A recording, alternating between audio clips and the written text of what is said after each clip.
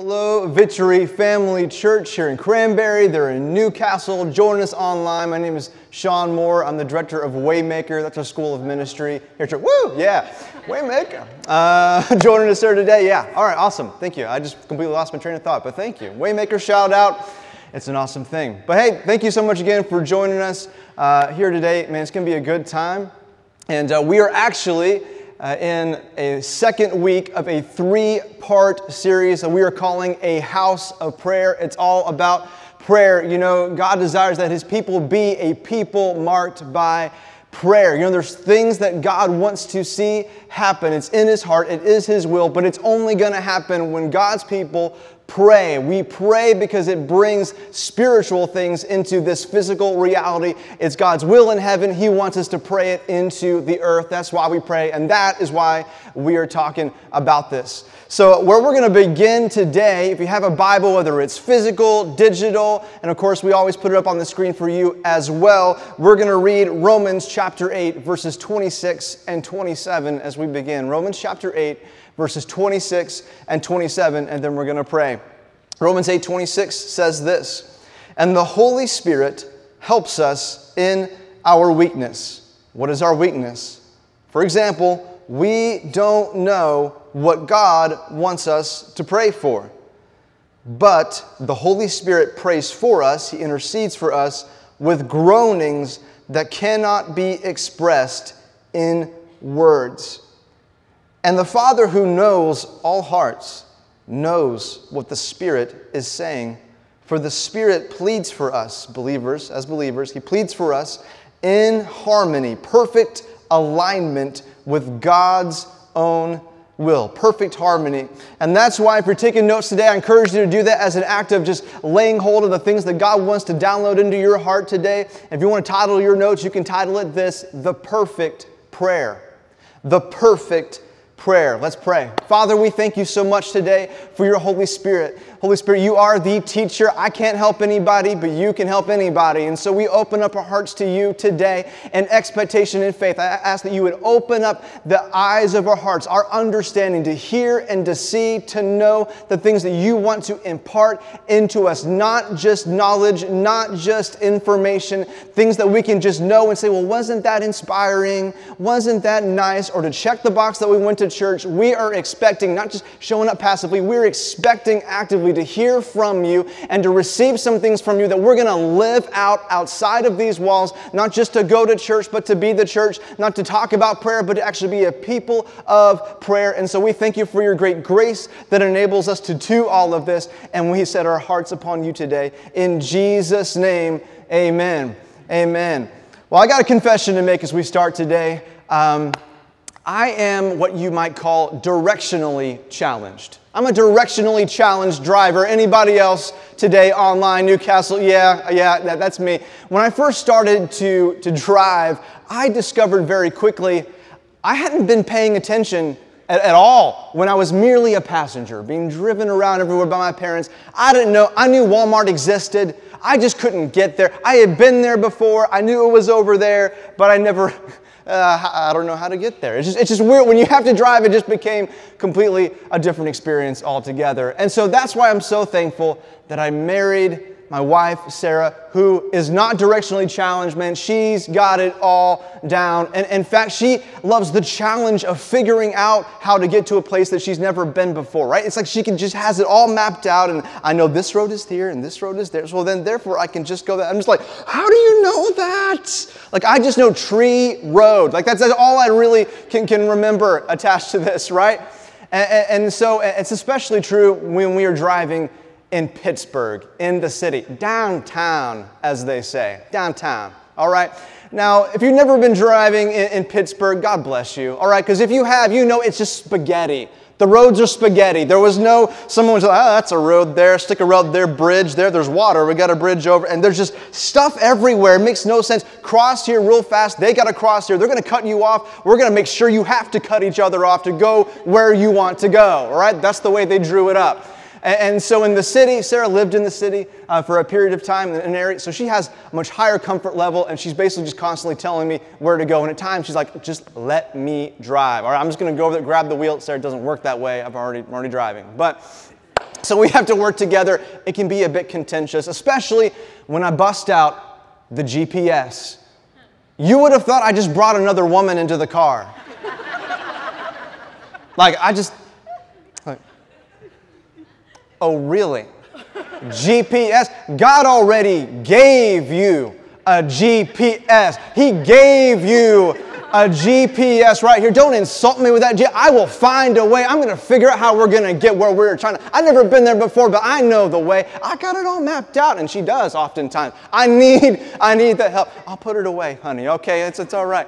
But there's times where it's a place, a destination where I don't know where we're going, how to get there. And also, she doesn't know where we're going, how to get there. And so thank God in those times for GPS. Man, I could just live off of the GPS. And one of my favorite things about it is when you use the GPS on your phone is that it can see the road ahead and the traffic patterns up ahead and will recalculate your route to maybe avoid some of that and get there faster. I love that about the GPS. And all of this makes me think about the verse we just read, the passage we just read about the Holy Spirit helping us in the midst of our weakness. See, here's what I know, is that there are some areas within prayer where I have some understanding. Maybe you're at my level of understanding when it comes to driving, a little bit more limited as far as what the Bible might say specifically. We do have this universal direction about things for us to pray for, and we talked about this last week. I encourage you to get caught up on that if you didn't already catch that message.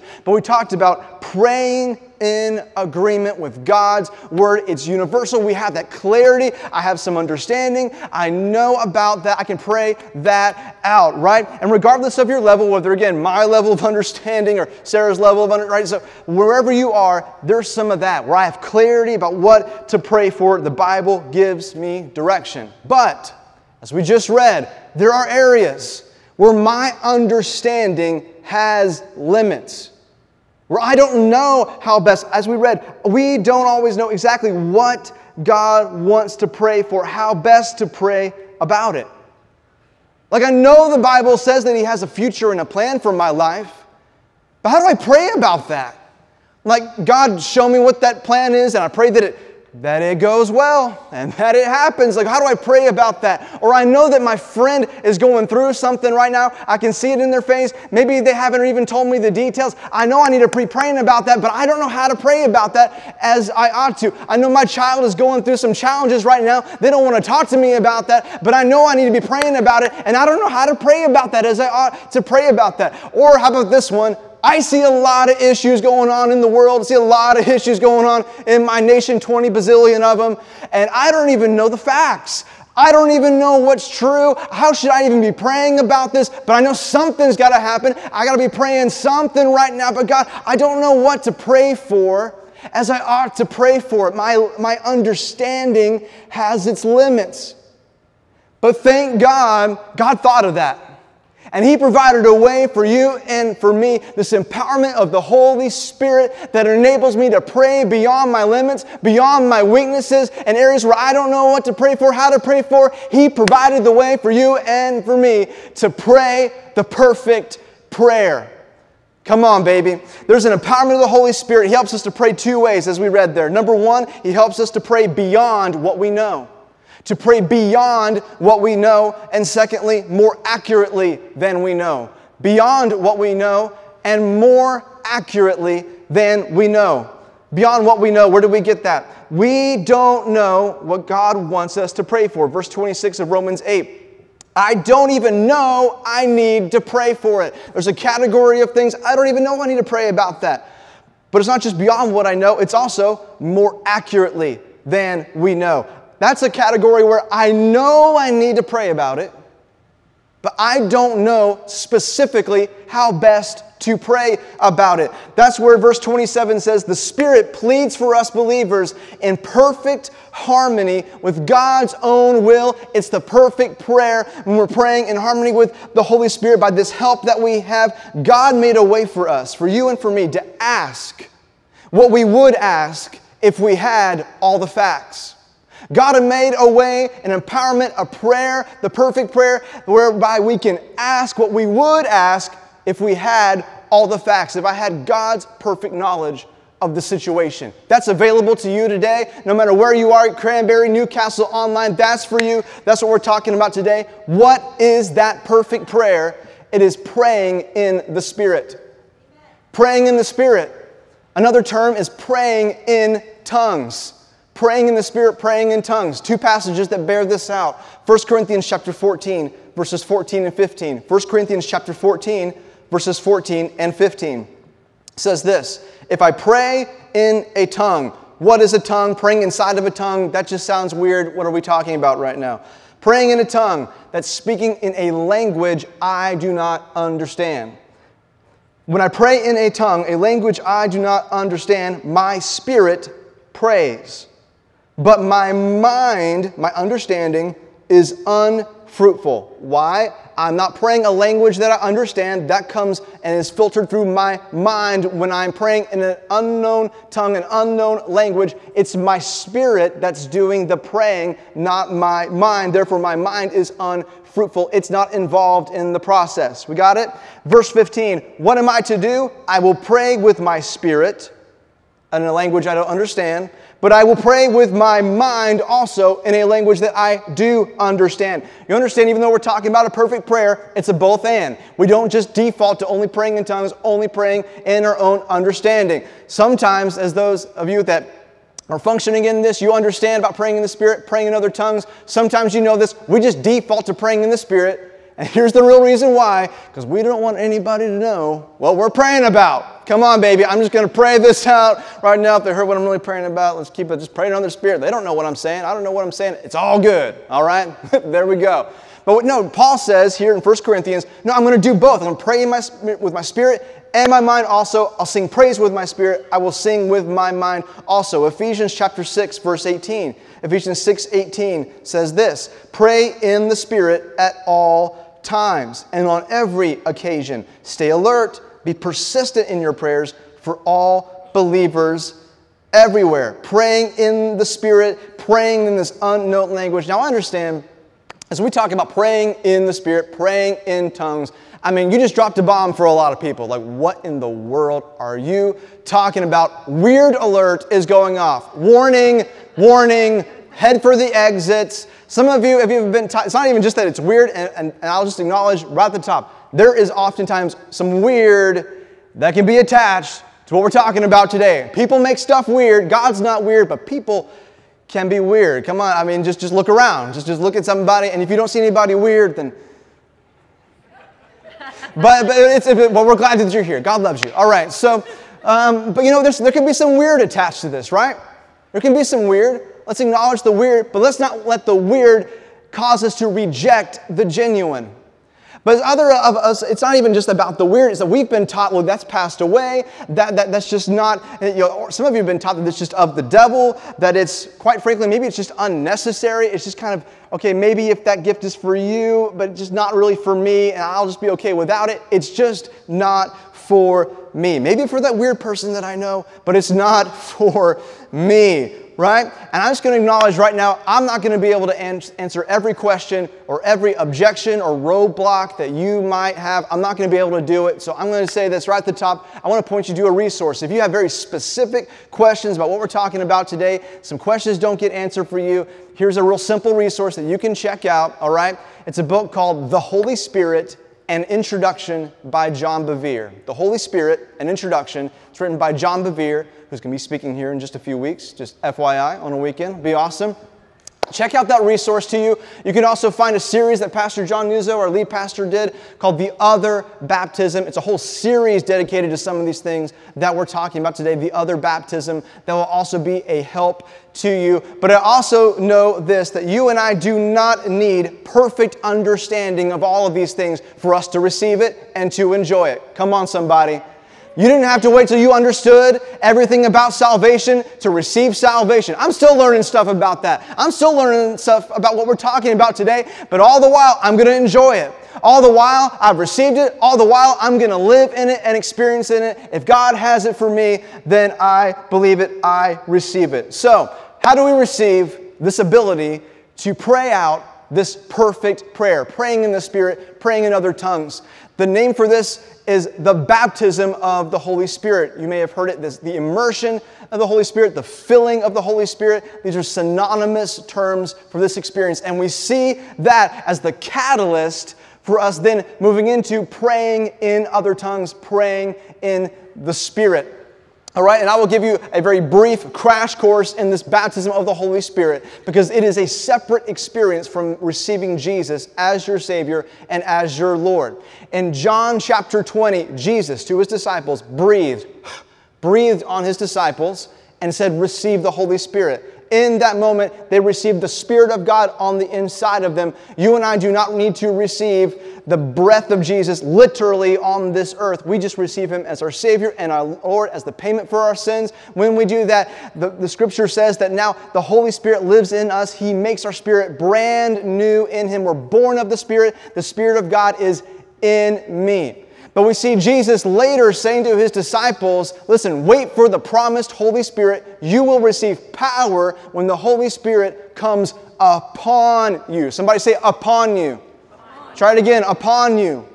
So over here is the Spirit of God within me. I received Him as my Savior and Lord. Now we're talking about the Spirit of God upon me. You will receive power when the Holy Spirit comes upon me, and you will be empowered to be a witness. Whenever that occurred, they began to speak in other tongues. This is Acts chapter 2. They began to speak in other tongues, other languages, as the Holy Spirit empowered them to do so. It's evidence, and initial evidence, not the only, but the initial evidence of this baptism with the Holy Spirit, the Spirit of God upon you. And so just to prove out this connection between the baptism of the Holy Spirit and speaking in other tongues, I'll give you this real quick.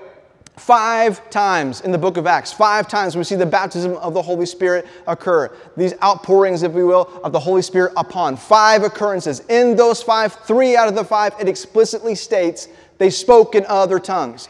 All right, so it's explicit. The other 2, you can infer it. Sean, what do you mean by inferring that they spoke in tongues? I'll give you one example. The Apostle Paul, he had hands laid upon him by a man named Ananias. He said, receive the Holy Spirit. It does not say that Paul spoke in tongues at that time. But we read from 1 Corinthians, the Apostle Paul, his own writings, his own testimony, if you will, saying, I thank my God I speak in tongues more than all of you. And he was talking to a crazy tongue-talking church that was using tongues in all kinds of crazy ways over top of each other. It was chaos. They spoke in tongues a lot. He said, I'm actually speaking in tongues more than you guys are. All right? Crazy stuff. All right?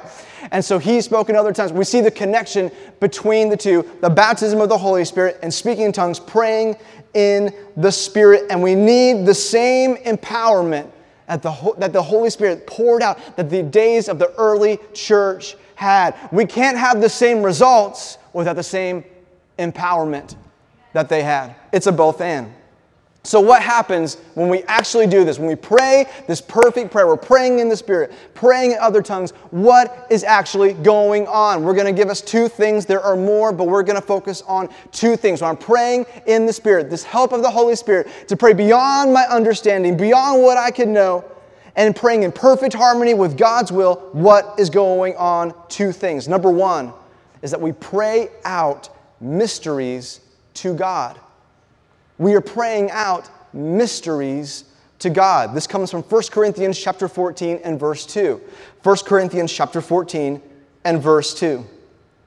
And it says this, for one who speaks in a tongue, a language I do not understand, you are speaking not to men, not to people, but to God. For no one understands him. Why does no one understand him? You are speaking in a heavenly language, not an earthly language. There's heavenly languages? There's heavenly languages that no one on this earth speaks. It is a heavenly language, therefore no one understands you. It's a direct to God communication. But what are you doing? No one understands him, but he is speaking, he or she is speaking mysteries. Somebody say mysteries. Mysteries in the Spirit. When I'm praying in tongues, my spirit is having a direct line to God. You can say it this way, I am speaking to God at God's level.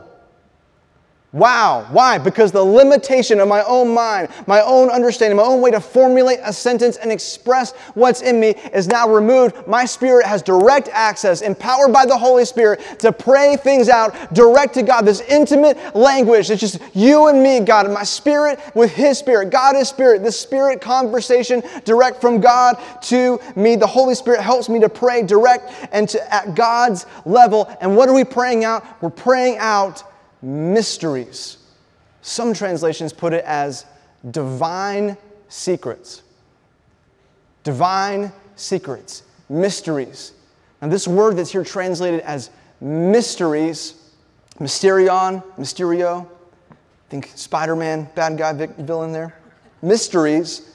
It's not describing like some type of like murder mystery where it's like a whodunit or this unsolved mystery, this thing that you just can't ever understand, can't ever grasp. It's not about something unknowable. This mystery that we are praying out is something that can only be known through revelation. I'm praying out things that can only be known by revelation, meaning God reveals it. It's only known as God reveals it. Here's a picture for you to put this together. When I'm praying out in the Spirit, all right? Picture Christmas morning, baby. Christmas morning, which we are just 3 months away from Christmas right now. Pressure is on, baby, all right? So picture Christmas morning, got the Christmas tree up, got all the presents, and they're all wrapped, right? So you've got your wrapped presents underneath the Christmas tree. Right? And so picture we've got wrapped up over here, we've got wisdom, and we've got some wise counsel and direction. We've got healing, and we've got purpose and plan of God for your life. You've got all these things, and it's wrapped under the tree. And when you and I pray in the Spirit, praying in a language I do not understand, this heavenly language from my spirit direct to God's Spirit, here's what's going on. I am unwrapping this, and now I've got it. And I'm unwrapping. I've got counsel now. I've got wisdom now. I've got healing now, and I'm unwrapping the mystery. It's being revealed into my present. It's being revealed into my future, and I have now got it. I'm praying out the mysteries in God's heart. I'm praying out the perfect plan and purpose of God. I'm unwrapping it, and now it's something not just in the heart of God, it's now waiting for me in my future. Come on. I don't think you realize what in the world you just heard. I don't think you realize that you just prayed out something into your future that would not have been there, but God wanted you to have it. He had it wrapped up for you, and you don't have it. Listen, there are things right now you don't have because you're not doing this. Well, God, why don't I have that? He's waiting for you. He's waiting for you.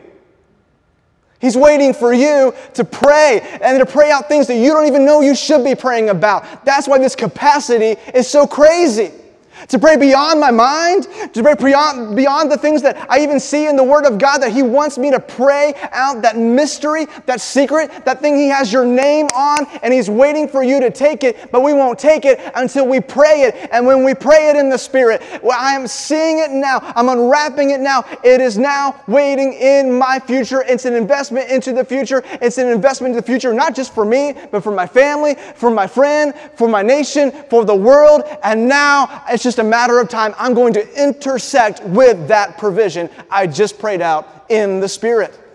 Come on, baby. Praying out divine secrets, mysteries. God's perfect plan for your life. It's like the secret code talk almost between you and God. And it reminds me of World War II, right? U.S. entered World War II when the Japanese bombed Pearl Harbor. And really early on in the war, the Japanese were dominant in the Pacific. And part of the reason why they came to discover that they were intercepting our communications, but they were also decoding those communications. And they came to find out why they were able to do that as easily as it seemed like they were able to do that is because they had a number of Japanese soldiers that had been educated in the United States, and they were very familiar. They knew our language. And it gave them this way which they could easily translate and get through and decode our communications. And so they're able to anticipate troop movements, different plans that we had in place, set up ambushes, all kinds of crazy stuff. It gave them a significant upper hand, as you might imagine, all right? So we're just getting like kicked around all over the place in the Pacific early on. But there was a turning point. And this is in February of 1942. A man named Philip Johnston. Philip Johnston, he's a World War I veteran. He's also the son of a missionary, and he had this idea. He had this idea for this coded communications whereby the Japanese would not be able to decode it. And the idea came from the fact that, again, missionary's son and his dad was a missionary, and they lived on this Navajo reservation to reach the Navajo people. Very, very kind of closed-off reservation type of community, right? So he's there. And so Philip Johnston, he grew up playing with the kids there, that kind of thing. And he personally spoke the Navajo language. And the thing about the Navajo language is that it's a language that's only spoken on the reservation. It is estimated that less than 30 people on the planet spoke the Navajo language outside of that reservation. So extremely rare that you would ever hear this, right? But he personally spoke it, and he thought, you know what? I feel like that would be a good basis for some coded communications because it's so secluded, so rare, so isolated. And so he pitched this idea to use this as a coded language to a general friend of his. And so they started talking about it. Okay, let's test it out. Let's do this. And so they sent out this call out to the Navajo people, the Navajo men, and say, hey, this is what we want to do. Whoever wants to opt in, let's do it, baby. Let's give it a shot. And so 29 Navajo men signed up, enlisted to be radio operators in the U.S. Marine Corps. And so they tested this out, they proved it out, they helped develop this coded communication, this coded language, and this language that only they knew. And the enemy couldn't break the code. In fact, it wasn't broken for decades afterwards. And it created confusion among the Japanese. They never heard this before. We never heard this kind of communication before. And because of these men, the U.S. began to experience victories in the Pacific, and in particular credited with the win at Iwo Jima. I mean, a huge turning point in the war in the Pacific. And these men were called code talkers. Another term you may have heard is wind talkers. Wind talkers. And I love wind talkers because I see a parallel there. In Acts chapter 2, Jesus told his disciples, don't go anywhere, don't do anything, don't do any ministry. I know I've given you this great commission to preach the word, heal the sick, cast out demons, but don't do any of that yet. It's like, are you serious? Yeah, don't do any of that yet. You need to be empowered. You need to be empowered. And so they waited in this upper room for this Holy Spirit to come upon them, to empower them. And they're waiting. And now they hear a sound of a mighty rushing wind. And they became wind talkers. They began to speak out in the Spirit. They got a language that the enemy could not decode. They got a direct connection in a language only them and God knew. And they could pray out mysteries. And they could start to break down the structures of the enemy, the attacks of the enemy, to frustrate his plans and see the plan of God occur in the earth. They became wind talkers. I don't know about you, but I'm not ashamed to be a wind talker, to be a code talker, to bring about the things God wants to do. We pray out mysteries, God's perfect plan in our life. The second thing, we pray out mysteries, but secondly, we pray for others. We pray out mysteries to God and with God, but we also secondly pray for others. And this we see in our key text that we read in Romans chapter 8, verses 26 and 27, this time in a little different translation. This is the NIV. It says this: in the same way, the Spirit helps us in our weakness. We do not know what we ought to pray for, but the Spirit Himself intercedes for us through wordless groans. And He who searches our hearts, He knows the mind of the Spirit, because the Spirit intercedes for God's people in accordance with the will of God. By praying in the Spirit, the Holy Spirit is helping us to pray for others. I can think of multiple times for Sarah and I where we've kind of felt some moments in our heart where there's just like this uneasiness, this kind of burden sometimes, just uneasiness. Man, I feel like there's something that we got to pray for. And if we were limited just to our own understanding, there's not really a whole lot you can pray in that moment.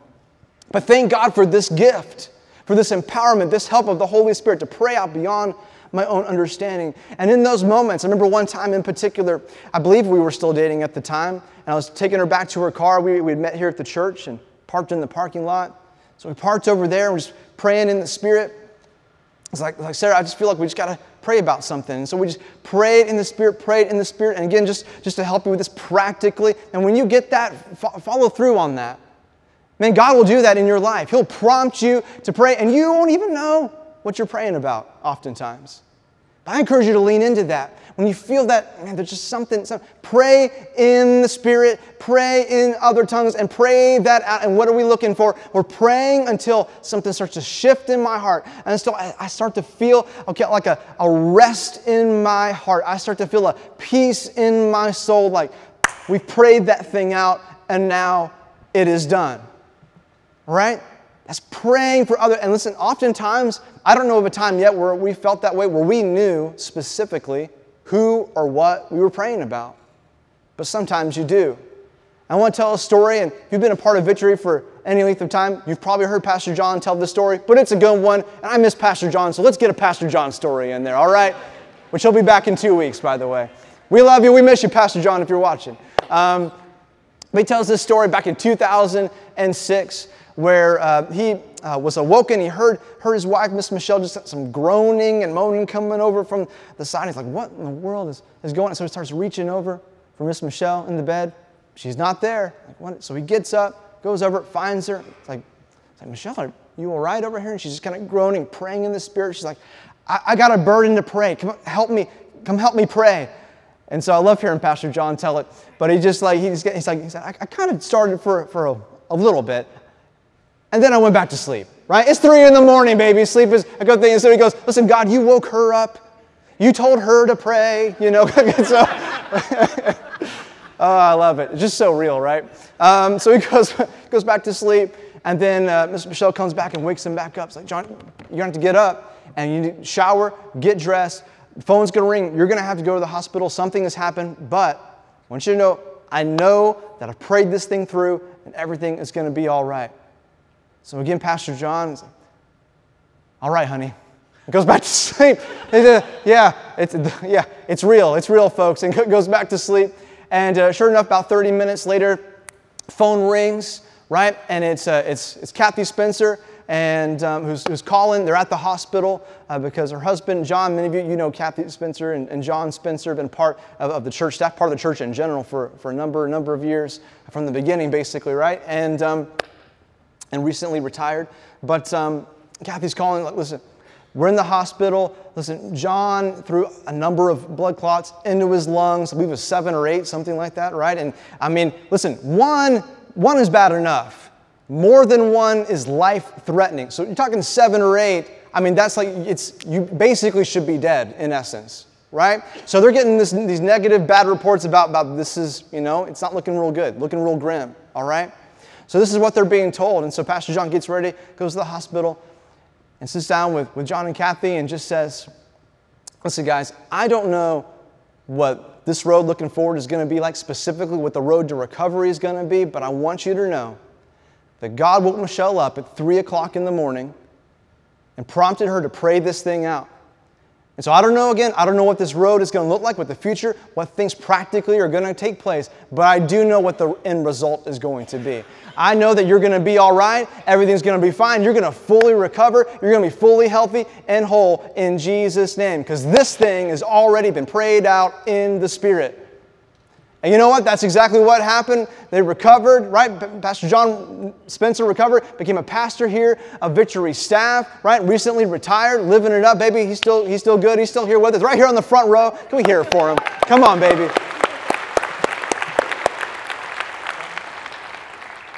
Man, partnering together with God in prayer, praying things out in the Spirit for others. You don't even know. Man, what an amazing adventure and an opportunity that we have in God to pray out things for others. I mean, come on, guys. Just look at the nation. We look at all the things that are going on right now. And again, it's hard to even decode exactly what's happening. How should I pray about it? But can I tell you, you've got the answer. You've got the answer. You don't have to just accept what you see.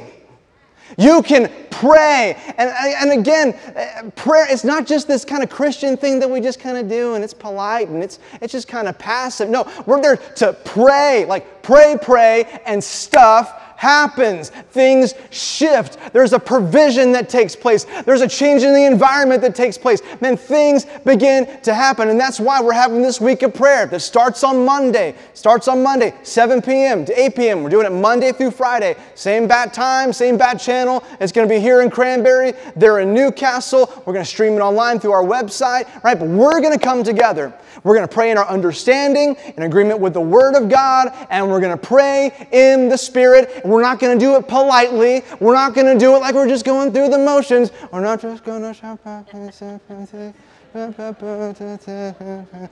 just trying to get through it. We're going to pray. We're praying like we're praying things through, praying things out, and things are going to shift. Things are going to shift in us. Things are going to shift in our families. Things are going to shift for your children. Things are going to shift in your future. Things are going to shift in the church. Things are going to shift in this nation. It's going to be changed when we pray. When we pray and we pray out the Spirit, I don't have to be limited to what I know.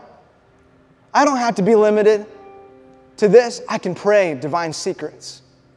Things hidden in the heart of God nobody knows about. The devil doesn't know everything. He's limited. He's not all-knowing. And when we pray out those divine secrets, man, it frustrates his plans. He doesn't know what's going on, but we're praying out the plan of God. We can not only just pray out those divine secrets, we're praying out things, not just for us, we're praying out things for others. Praying out things for others that they need right now. Come on, if you were in the midst of some of those situations, going through, wouldn't you want somebody to be praying for you who doesn't even know you? They don't even know who you are. God drops on somebody's heart that burden in their heart, that uneasiness in their heart. Pray about this. Pray about what? Pray in the Spirit. Things are going to change. Something's going to shift. What a gift we have to help us. The Holy Spirit helps us in our weakness when we don't know what to pray for. He intercedes for us. He helps us through these wordless groans, through a language we don't understand ourselves. And He prays with us. He prays through us. Our spirit's praying, but He helps our spirit to pray in perfect harmony, perfect agreement with the will of God. The perfect prayer. It's always effective.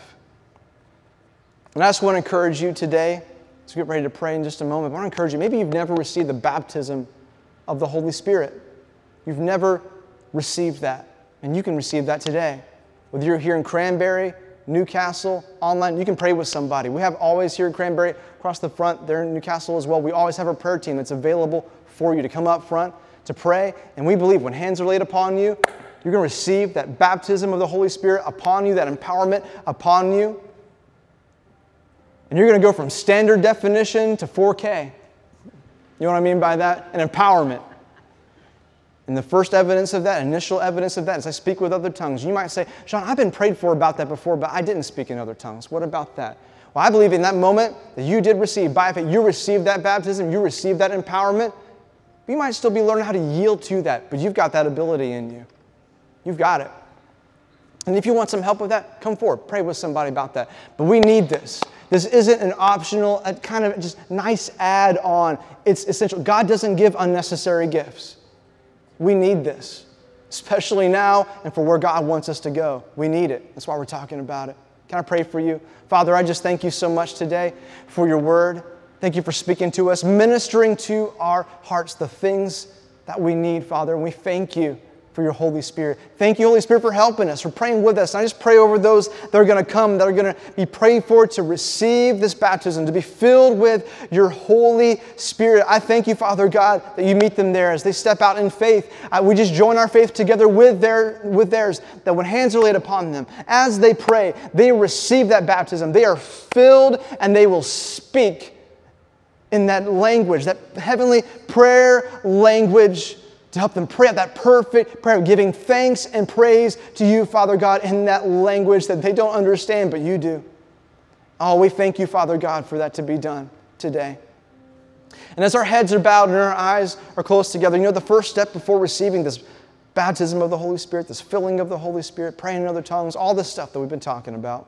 The first step is receiving Jesus as your Savior and as your Lord. And if you don't know that you've done that, listen, I'm not talking about have you made a commitment to going to church. Hey, that's great. But if that could save us, God just would have sent a church service.